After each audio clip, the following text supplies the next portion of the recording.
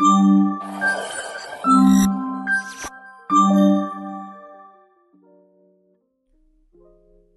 there, welcome back. In the last video, we have finished the data and domain layers. In this video, we will work on the presentation layer. Let's start by creating a Swift file for ViewModel class. In this file, we will have ViewModel constants, the input protocol and output protocol. A ViewModel protocol which will inherit from observable object and both input and output protocols. At last, we have a ViewModel class, which we will inherit from this protocol. Perfect. Let's create two extensions of this ViewModel.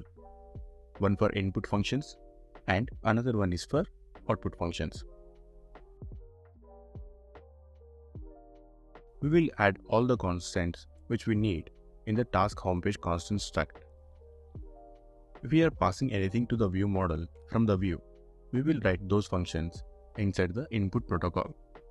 And if we are expecting from ViewModel to view, we will write those functions inside the output protocol.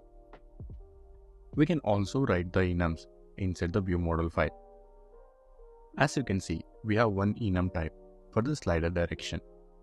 Let's move this into our ViewModel file. Awesome. And delete the old one.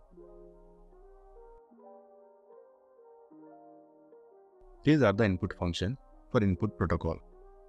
And don't worry about the error, we will fix it in a bit. And these are the output functions. Let's add these functions to the ViewModel class. Now, move input functions to input extension and output functions to output extension so that we can have an organized code. We need date and the task use case. Along with this, we have task array, weeks array and selected date.